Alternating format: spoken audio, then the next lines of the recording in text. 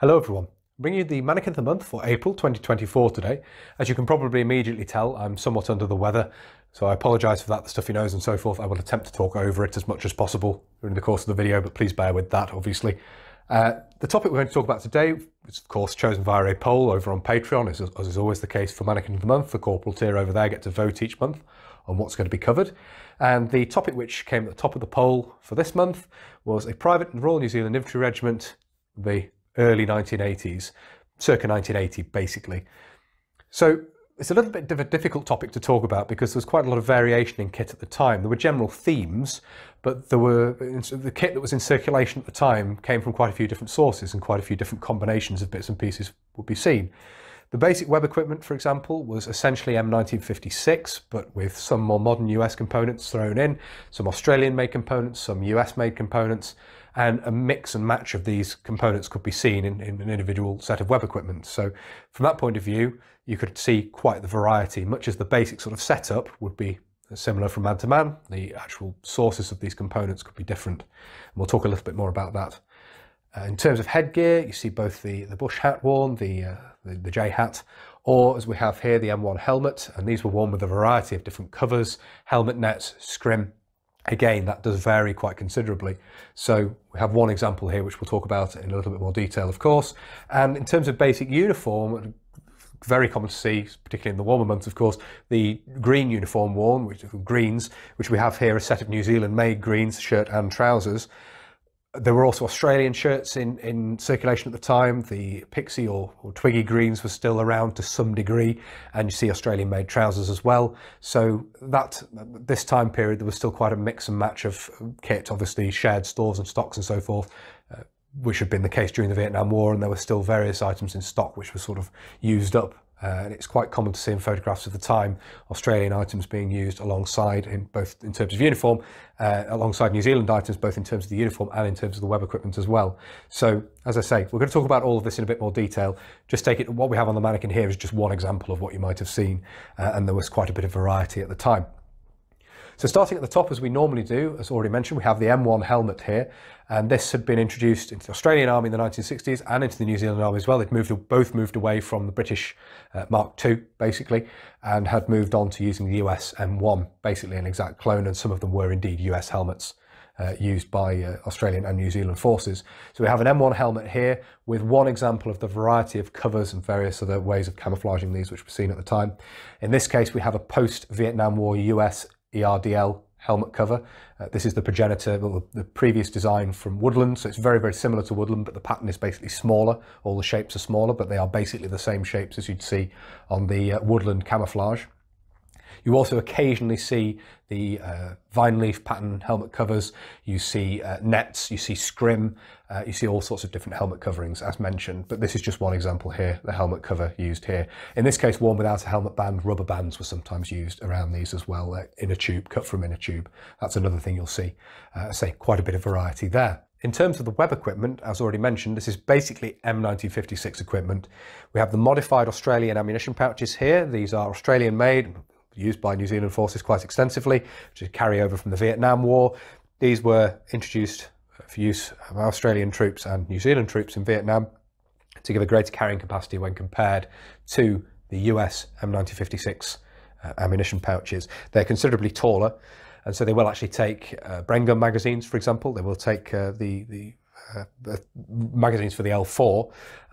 They will take the long magazines for the L2 in Australian service, the long straight 30-round magazines.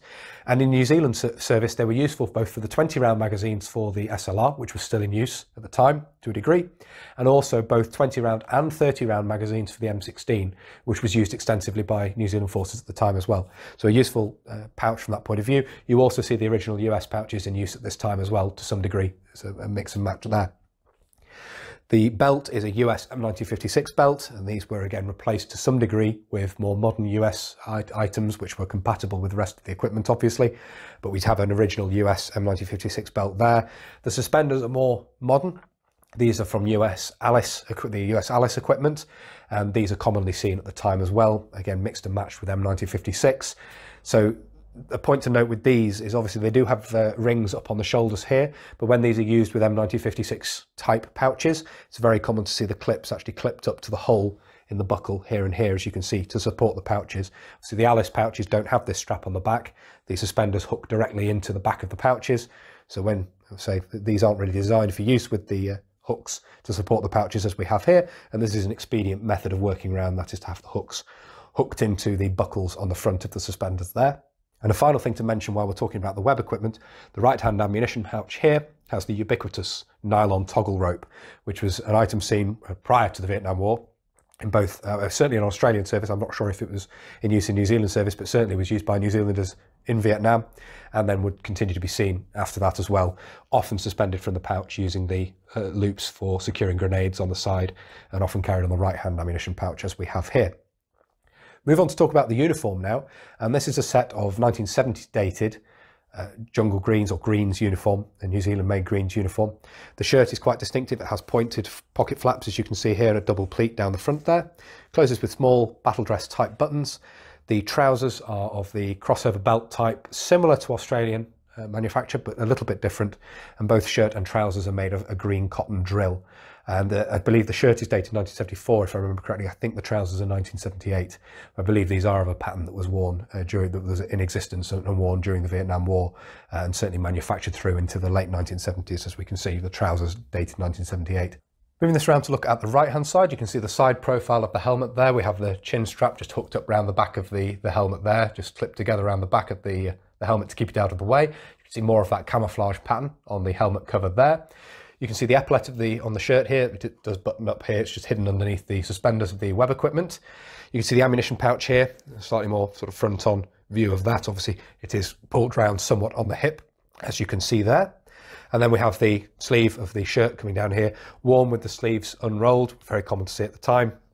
And these close with a single button, and it is just an open cuff there. There's no gusset or anything. Obviously makes these very easy to roll up if required. And you can see we have a slightly smaller button still to close the cuff there.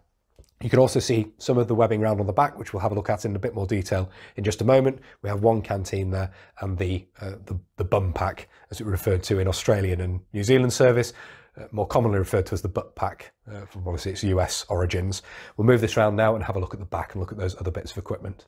One thing I'll note at the back here, please excuse the shirt being so bunched up. This is on quite a small mannequin to allow me to fit the trousers as well as the shirt. So the shoulders are a bit narrow for this really, and so the shirt's got rather bunched up, which doesn't give you quite the right impression of this, but just to note that here.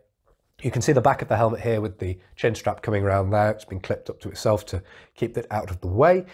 We have the single central strap coming down for the Alice suspenders here, and this then splits off into two clips in a Y form at the back here, and an upside down Y form. This would normally clip onto the back of the belt. Obviously with the Alice equipment, the field pack, obviously colloquially referred to as bum pack or butt pack, was not commonly used. There was a training pack and it was used to some degree in the field as well, but really these were intended to clip onto the back of the belt. In this instance, we can see how they look when they're clipped onto a field pack.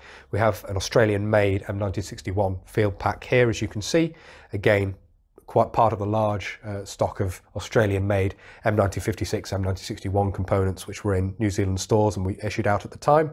One other source of equipment to note at the time, which you do see occasionally in photographs, is British 1944 pattern as well. There were still some bits of that floating around, and that's particularly true of canteens and the carrier for them, or water bottles and the carriers for them.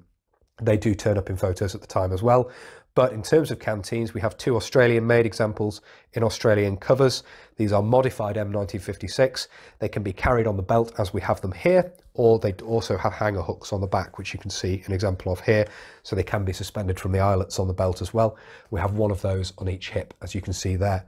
Now, the load that was carried would depend on exactly what sort of training was going on, what sort of operation was going on.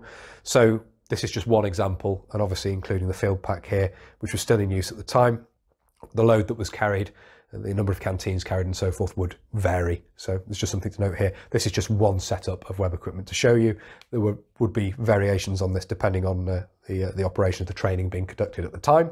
So we have that there, that's the back of the mannequin, not much more to see from the shirt or the trousers here. I suppose you can just about see the rear pocket on the trousers there. You can just about see, if I lift the field pack up, that's a little clearer to see there. We have the rear pocket on the trousers there, as you can see, again with a battle dress type button there, securing that with the pointed flap there. So the rear pocket on the trousers. We'll move this around now and have a look at the left-hand side. Moving around to look at the left-hand side here, if I lift the arm of the shirt out of the way, nothing more to see there, it's just a mirror image of the other side. We have the second water bottle or canteen in its carrier here, and just as we saw on the other side, this is a modified Australian M1956 design, modified from the original design in having hanger hooks, as already mentioned. Visually it's somewhat different, made of a finer canvas, and it has this light green nylon edging around the top there, around the two securing flaps, and it closes with green snaps or press studs, and this was a common feature of those components of Australian made M1956, which included snaps. They were painted this green colour, as you can see here. So I hope you found it interesting looking at this. I'm always very keen to find more photographs of New Zealand forces from sort of the immediate post-Vietnam War years, the sort of the couple of decades through up to the end of the Cold War. Post then, the evolution of the kit at that time is quite interesting, particularly the introduction of DPM. So if anyone has any photographs, anyone who served at the time has any photographs they'd be willing to share, I'd be very interested to hear from you. And as I say, it's been, having access to some of these photographs has been very useful in putting together this mannequin to talk through the kit and talk about some of the variations which were around at the time. I do hope you found this interesting, as I say. If you have found this interesting and you'd like to see more of this sort of thing, please do consider subscribing to the channel if you haven't already. And whether you're newly subscribing or you've previously subscribed, please do make sure you hit the little bell, the notification button down below. That will of course alert you when I upload future videos. If you really like my uploads and you would like to support the channel, you can. Both Patreon and PayPal are linked down below. And as I always say, a huge thank you to everybody who supports the channel using those two methods. It really is greatly appreciated. As I always say, thank you all very much indeed. Of course, if you want to vote on what's going to be covered in the Mannequin of the Month each month, the Corporal tier over on Patreon gives you that opportunity. So if you'd like to vote in the poll that decides what's going to be covered each month, go and have a look at the Corporal tier over on Patreon. That's where the polls are held. If you want to see more of this, there'll be photographs posted up on social media. Facebook, Instagram and Twitter are all linked down below, and there'll be photographs of this over on those three platforms. And if you'd like to get in touch but you don't really use social media, there's of course an email address in the description as well. That's everything for this video, so until next time, bye for now.